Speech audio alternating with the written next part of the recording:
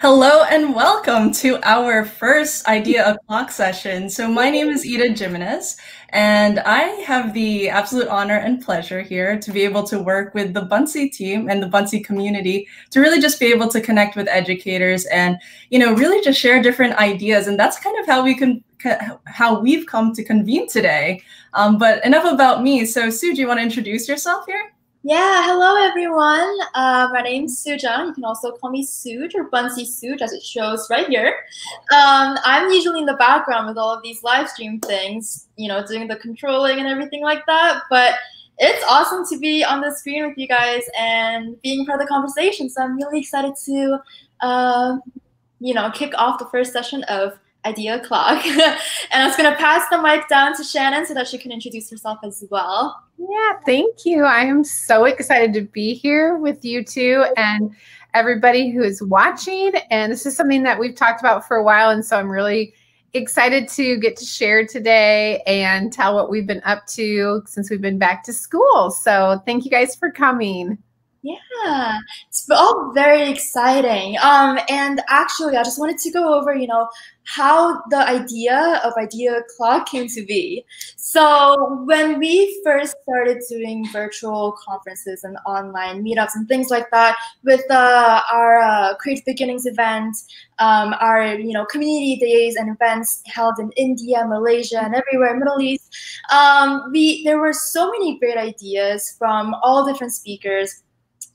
And our feedback for those sessions were, this is really amazing and I love these ideas, but I just want to see how I can start creating and how I can start implementing these ideas to classrooms.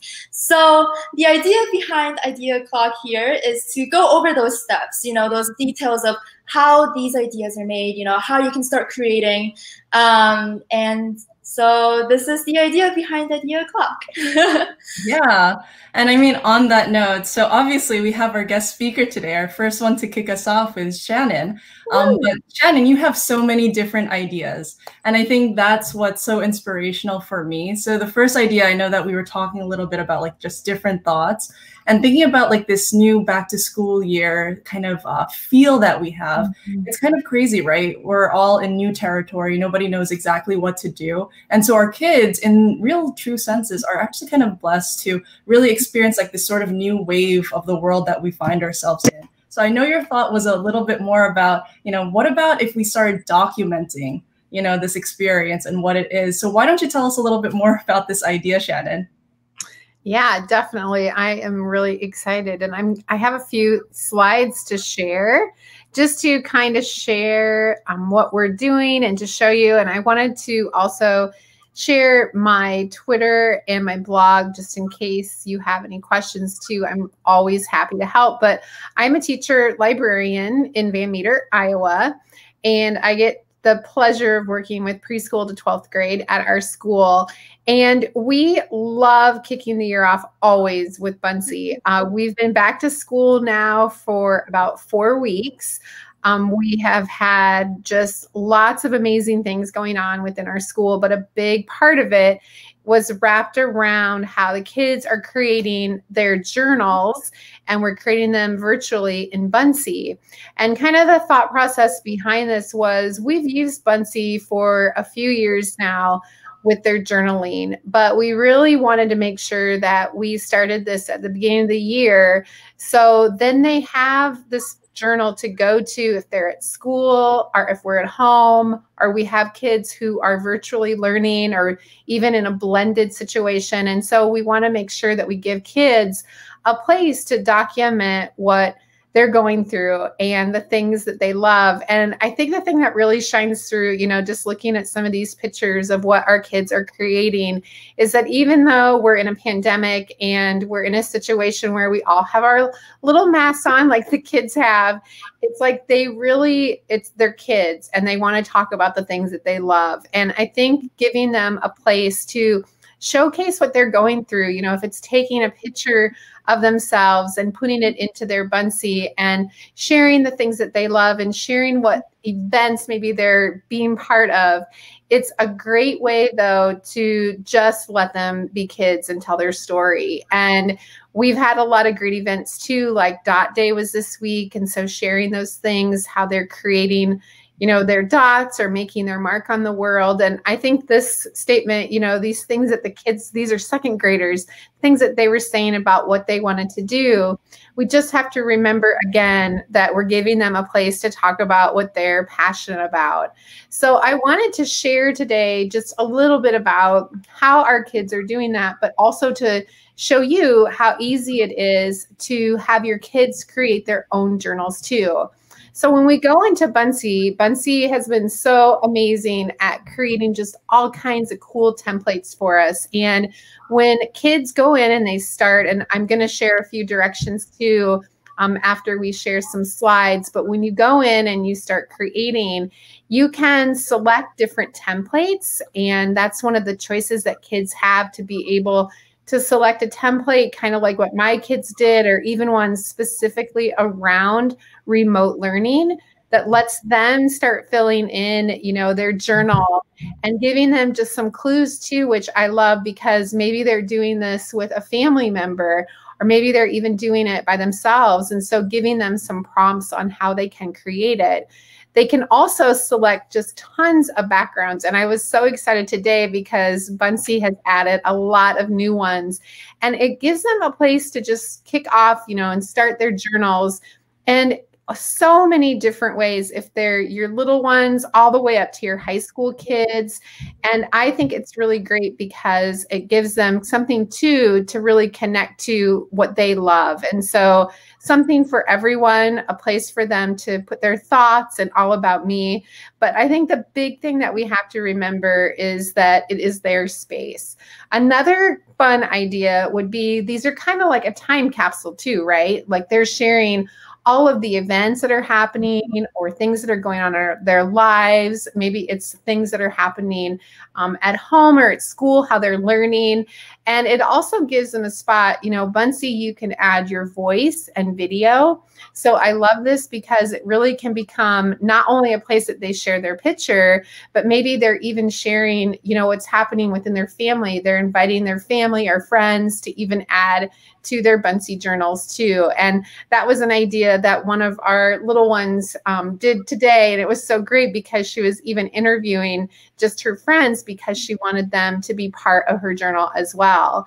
Now, when they start their journal and they have a front cover, they can add then, you know, anything to it, from text to sayings to stickers to animations. And again, Buncee has been so amazing at creating just all kinds of little stickers that prompt them when they're creating their journal as well. I also had a great surprise today. And when I got home, I even had one from my little friend Tenley. And this is a way too that kids can share when they're finished, and just kind of a way to kick off their journal. They can share them with their teachers. They can share them with their parents and even a friend. And I love how Buncee's come to you because it's in kind of a little envelope and invite, and makes it really fun to just pop that out to see what they're creating. And again, putting them together in a place. And this is something I think that is so important when we're in the classroom, but even when we're with our remote learners. And so if we have a spot, and this is just an example of a Buncee board where you can bring all your Buncees together, it gives another place for your kids to stay connected. And so my kids are lucky because we're together in the classroom. And so we did a lot of gallery walking when we created Buncees, and a lot of sharing with their elbow partners. But sharing something like a Buncee board, especially when you're remote, I think is so important because, again, it gives them a place to stay connected to their pals. And so we're going to take some questions, and I'm going to stop sharing this tab. I'm going to take some questions, and then we'll go in and do a little creating in Buncee. Yeah, so in the meantime, folks, feel free to drop any of your questions. But I have to say, Shannon, I mean, what I love about this idea is just thinking about the place that we're in. It's going to be amazing for our students to also just, you know, they might take it as a journal for right now, but imagine being able to look at this, you know, 1 year later, 5 years later, and then realize that you are really in a different time zone. So being able to document any of those artifacts, also, just like you said, recording your own audio, sharing your own voice, they'll be able to look back and realize it's a unique moment in our time. Like I didn't experience it, you didn't experience it, so it's going to be an amazing way. But yeah, it's a really cool idea. So in the meantime, we don't have questions yet, but I'd love to be able to see how you actually create these journals. Okay, so I'm going to share my screen again. And I think like what you said as well, having a place where kids, today it really hits home when you see kids create these and you see all the pictures of them with their masks on, or maybe they're looking things up, like they would go to the internet and try to add things or things that they have heard, or even like the kids were taking pictures of like the hand washing posters and putting them in there, like all kinds of things that, is something that they remember, but it's a place of their memories of what they remember about this time. And so I think that's something that is really, really important for us to remember and a place to give them. So I'm going to show you how to create these buncees. And when I go into a classroom, just a little tip on when you're teaching this to your kids is... Actually, Shannon, could I interrupt you for 1 second? Yes. Yeah, so we actually had a question from someone who's watching on Facebook who asked, did that student send you the Buncee through Buncee or directly from their email? They sent it through Buncee. Yeah, and what it actually does is there's the ability to share Buncees through Buncee to someone else's email. So how that works is you just type in their emails on the share button, and it has this really amazing animation where it kind of looks like the Buncee is getting opened up from an envelope, and it's really beautiful, and it's a great way to send out like RSVPs or any like Buncee that you're proud of that you want to share with your teacher or your family members or anyone like that. So yeah, so sharing by email is also a great way to share as well. Yeah, I love getting those. I was so happy today when I got it, and I'll show you guys how to do that too. So when I go and I present to my kids, and this is a new project, or even if it's the beginning of the year and they've already used Buncee, I walk them through this a lot like how I'm going to walk you through this tonight. And I start from the beginning, even if they are kids that have used Buncee a lot. I just want to make sure that they're successful, especially as we kick off the year. And so they would go to create a new Buncee. And this pops up that lets you either start from scratch or select a template. Now, today there were several templates that were added for journaling. And so those pop up at the top. And as it was great because this week there was so many like for dot day. And so it was really fun. But we can also go over here and we can, let's see if any pop up. Sometimes the kids get really lucky and find exactly what they need right away. And then other times they will go. Shannon, I think we actually have to retry sharing your screen again because I actually don't see any movement on it. Yeah, it's the same on my side as well. Okay. It says that it's sharing. So let's try again. So you guys didn't see any of that? Not yet, but I know there's still some magic to happen. So we actually saw the Buncee dashboard, but once you click, create something new, it opens it up in another tab. So right, there you go. Okay, I see it now. Okay. That might be kind of interesting. So now, what about now? We see a journal. Oh, thank goodness. Okay. So we'll just stay right here. So if I selected this template, then I can then start adding what I want to it. I can also see that there is another page. And so if kids selected this, they would have that set up where they could then start entering their information. Now, when they are in their journal and they want to make it their own, we go over here to the little plus sign on the right-hand side, and we bring it up where we can add anything from text to animations to stickers. Kids love web images. They can add their own photo and even upload things, which is a really, I think, important part of Buncee because they can upload things that they have created or even from, pictures that they have taken. And so what I'm going to do first is I'm going to add my name. Actually, Shannon, I'm so sorry to interrupt you again, but I just wanted to hop in here. So right now, so everything is kind of already made, right? When we saw this tab, we had the remote learning journal already in place. Everything was kind of already there. So I just wanted to share with everyone who's watching. Some of the ways to kind of get to this template is by when you create a new Buncee and you browse through the templates or their categories, you can find ready to use templates, whether it's journals or language learning or thank you cards or birthday cards, anything like that. Anything you want to create, if you just type it into the search bar, you will be able to find ready to create or ready to edit or ready to share Buncees. So it's a great way to browse through ideas or use them for your lessons or anything like that. So I just wanted to drop that in there as well. Yeah, and I hope you guys saw that when I was at the beginning and I did that. And so that's what I did was I typed in journal, came up with the templates and chose one. Can you guys still see my screen? Yes, we can see. Yeah, now we see it. I'm like, okay. All right. And so on here then, and we had some kids, especially older kids, that chose some of these and were able then to, if they were remote learning at home, they were able then to add their name to it and then add what they wanted to. Now, if I go, I'm probably going to lose my screen though now. Can you guys see my new screen? We do not yet. We still see the journal. Okay, so I'm going to start from scratch and then I'm going to share my screen. They tell me that this isn't my fault. So hopefully you guys can all see what I'm going to share. Can you see this? Yes, we see a new Buncee.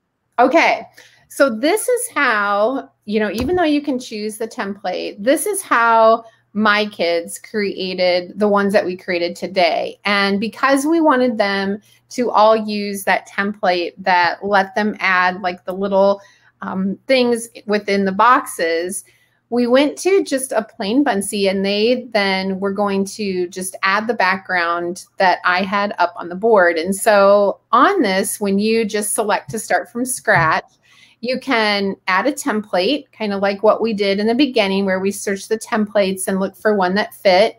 You can also change the background and then add your items. And so when they click on change a background, there are lots of journal ideas and they can even type in journal and journal book and they come up with just a lot from the keyword searches. And then the ones that we use, the kids just scroll down a little bit to find these that have the little spaces where they can add their different items to it. And I love these. I think they're just so much fun and a great way to start just a Buncee. And so when they're adding all of their items, they can look for the things that they want by typing in search. I had a pig because I really like pigs. They're one of my favorite animals. And so you select that and then you can shrink it down and add it to your box.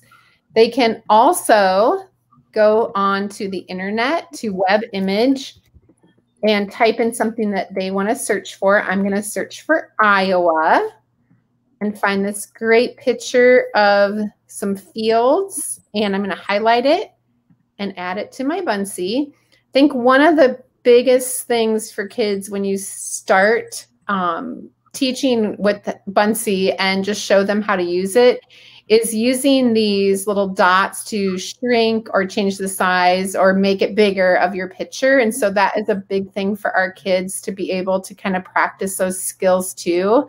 So this was a good way to start out because they had to add a lot of things to fill up these spots. And then I'm going to go and I'm going to add a little text. And again, a little practice, especially with your littles, but they sure do a great job. And if you show them a couple times and give them some prompts in how they can change the font or change the color or change the size, it's really one thing that they need to have this practice to be able to create using Buncee. And so they keep going. They keep coming over here, searching for what they want, putting their picture in. They can add a video if they would like. They love the little emojis. And one thing too, like one suggestion when you're showing kids this is, going to something like the emojis, remember whatever topic you go to, there's this great search bar too over on the side that lets you dig down into kind of the different categories. So they can use this to search, especially that visual search is so important for our little ones, but they can also type up here in the search box what they're looking for too. And so my kids really like to use these over on the side because they can find some that they want to use and then add them into their Buncee. Shannon, I actually had a question. Yes. So what are some good journal prompts from your experience that your students really loved or gained, valuable lessons from? So to ask that again. So what are some examples of journal prompts? So for example, I saw that your students created a similar Buncee at the beginning of your presentation. So what was the journal prompt that kind of led them to create a Buncee that looks like this? Is it more about, I want to share what I like, or I just want to share, where I'm from, or anything like that? In this one, they're just creating their grade level Buncee, and so they're adding the things that are all about them. So this is one. And then their second journal prompt yesterday was all about Dot Day. Today, one of their journal prompts was how they're going to make their mark on the world, again, for Dot Day. And then we let them in a few classes just write what they wanted to write about because it was the beginning. But I mean, a journal prompt could be anything around an event or a certain day or something that they're learning, or they can do it at home. We have, a lot of our virtual learners at home, and so they're using Buncee to journal about what they're learning about or what they're, doing with their families. We used it a lot during even the spring when everybody was at home. And it can even be just an open-ended prompt. Maybe they go into PebbleGo and they research, and then they write about what they're learning in PebbleGo or an ebook or something that they're learning within their class. And so it can be over absolutely anything. And I love to just to, give them a place where they can just really write about their own interests and passions too.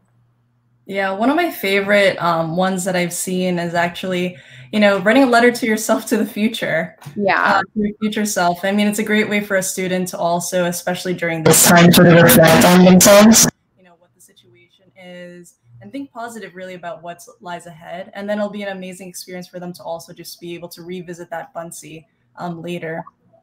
I think so too. And they love even looking back, even after a week or so, kids love being able just to look back and even make, some changes and add things to the ones that they have already made, even if it was, a week ago or a month ago. But, sharing those thoughts and being able to, pull things from even their past and put it into ones that they're working on is really important to kids. Yeah, and you actually have a question on it. So someone's interested to know, as you have your students creating their journal, do you have them keep just one journal and then add more pages to that same journal on that Buncee, or do you have them create separate? Yeah, so what we did, and we started this actually last year around PebbleGo, and our second graders created PebbleGo journals. And that was kind of how this whole idea, the year before we had kids that were using Buncee in our middle school for journaling.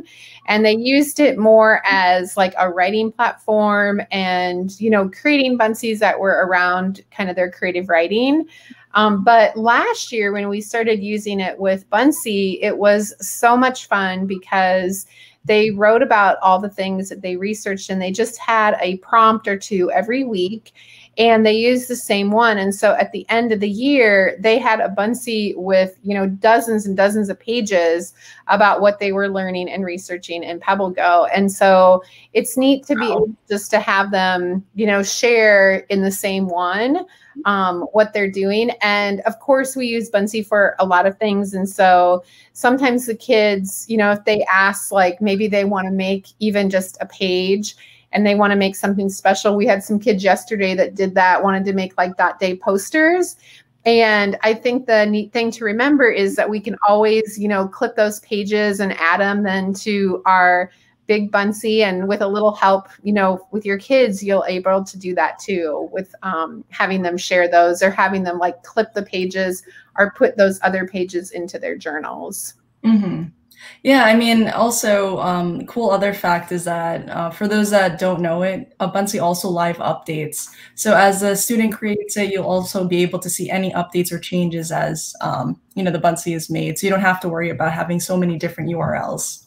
Yeah, and that is a huge thing for kids. And I think how easy it is to have them log in, you know, with their Google for our kids is just so nice because we know that they can get there no matter where they're at. And we had one little boy today that I guess that he's going on vacation and he wanted to make sure that it would work when he was also on vacation. And so he must be going to journal about his vacation too. But it's important for kids to be able to have that easy access to things. Mm-hmm. Yeah, so it looks like we're almost close on time here or a little bit over, but I really want to see how you share that Buncee as an email. So you want to make sure up here on the top that you give it a title and it will prompt you if you don't. And so the kids know that they will have to put a title and then click over here on the share where they can share in different ways, either with, you know, by a code or an email or share with Buncee users. So it makes it really easy. But this little email button here, when they click on send email, they can either add a new email or choose one that they already have. And so it makes it really easy for the kids to just type in an email, which is what our little friend did. And you can give it a first and last name if you want, but you don't have to. And then they add that. And then it sends it to them when you click on next. You can even add a message and click on send. And now we have sent that in an email. So it makes it that easy. And parents love getting those emails. So it is a good way to share with them as well. So we didn't actually get to see the last parts, but I did want to say, do you want to actually share your screen for your presentation? Because I know how you have a picture of the envelope and how that actually works. Okay, let me see. Yeah, so I actually share our ambassador newsletters on the Buncee because I love the envelope feature because it also gives it a personalized touch. I mean, imagine getting thousands of emails a day. And then sometimes you just want one that's like a positive feeling. It's very like just nice and really just friendly. Yeah, so you can just like that. So I see, is that a student of yours that actually shared this Buncee? Yep, Miss Tenley in 2nd grade. Wow. Amazing. Yeah, so it looks just like that as your inbox, right? Yes, just like that. That's my inbox. So it was so fun to get that. And I think that is just so much fun for families too. And so it is a good thing to show kids too that feature, I think, when they start, even if they're your little ones, because they just really enjoy sharing those with their teachers or families. Yeah. And then other fun fact, I'm just going to add it here, is that I don't know if you saw the email status. So as you send a Buncee as an email, what you may not have known is that you can actually check the email status of that Buncee, which means that let's say you decide to send your journal and give it as an activity, as an assignment to your kids. If you send it out to your kids, you can actually see if they clicked on it, if they opened it, or if it was bounced, deferred, etc. So that at that point, you also are really up in the know with, you know, what's going on with that communication between you and your kids. So that's an added bonus on that email feature too. I like that for RSVPs because like if you have like parent teacher night or book fair or something like that, you can see too, and then check in with those people who maybe haven't opened it up. So it's a good feature. Yeah, definitely. Well, honestly, that was a really great, sort of summary here about your ideas. I love the thought of I mean, personally, I love just documenting. I actually started my entire career working with e-portfolios. I think it's such an important thing for people or kids to be able to really just work with, because I think the big importance for me, at least, or my takeaway is that it's a way for you to have your students build that identity. And as they build that identity, it's like you said in the beginning, you can share your voice, you can build those artifacts, and then have them keep that really as their legacy. So imagine being a first grader, creating your Buncees, right? Or even as a high school student going off to college. It's really that artifact of your life. So it's your legacy, and you can almost think of your Buncee as your legacy in that way. And yeah, so honestly, thank you for all of those different ideas. You're welcome. I'll share just one last question. So someone asked, do the students create their own account, or do you share an educator code? So I'll be able to answer that actually, but in order for your students to be able to create Buncees, they definitely have to have an account to be able to get started and create. But yeah, so any other questions, folks? I really enjoyed learning about your thoughts, but I mean, honestly, you're such an inspiration to me. You really can go hours and hours, at least in my perspective, with all of the different ideas that you do. So it's amazing. Your students are really blessed to be able to have like all the creative opportunities to be able to collaborate with you. Well, and we're blessed to have Buncee too. So today I said to a new teacher, it was her first time learning about it, second grade teacher. And I said, Buncee is really like our one-stop shop. And I think that's a huge thing to remember, because we can use it for so many different things. And so thank you guys too. No, thank you.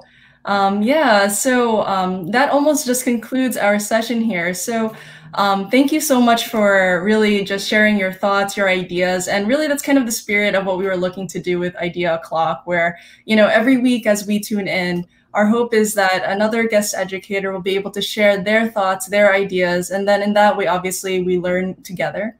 So by sharing it, we'll be able to kind of learn those like awesome experiences that we could bring back to our kids too. So yeah, so thank you so much, Shannon. So what you'll notice on the bottom of the screen here is that we do have a feedback form. So please do, fill it in, take a moment, share your thoughts with us, and what really you would actually like to learn for next session, for the upcoming sessions rather. I actually think that we're going to have so many more Idea O'Clock sessions, because with these questions coming in from the viewers, these are really good questions. Like, we covered journals and time capsules today, as well as the email features. So there's so many ideas to talk about, and there's really so many ways to use Buncee that, really benefits a lot of people. So I really hope, if you want to see more of Idea O'Clock, fill out the feedback form, and we can continue doing it. You can tune in on Wednesdays at 7:30 p.m. and we will be also doing this next week as well. So tune in for another Idea O'Clock, where we will be covering more ideas. Yes, and thank you, Shannon. Anything else you'd like to share, Shannon, before we tune off here? No, let me know if anybody has any questions or need help, or if you want some examples to share. I'm always happy to help. So thanks again for joining us. Yeah, and actually just before we close here, someone actually just shared it was a perfect way to share the journaling idea. So yes, thank you, Shannon, for everything. Yeah, you're welcome. All right, well, thanks so much, everyone. We'll see you next week for our next session with Amy Storer, actually sharing a little bit more about how to use Buncee as an instructional coach. So tune in and we'll see you there. All right, take care, everyone. Have a good night. Thanks.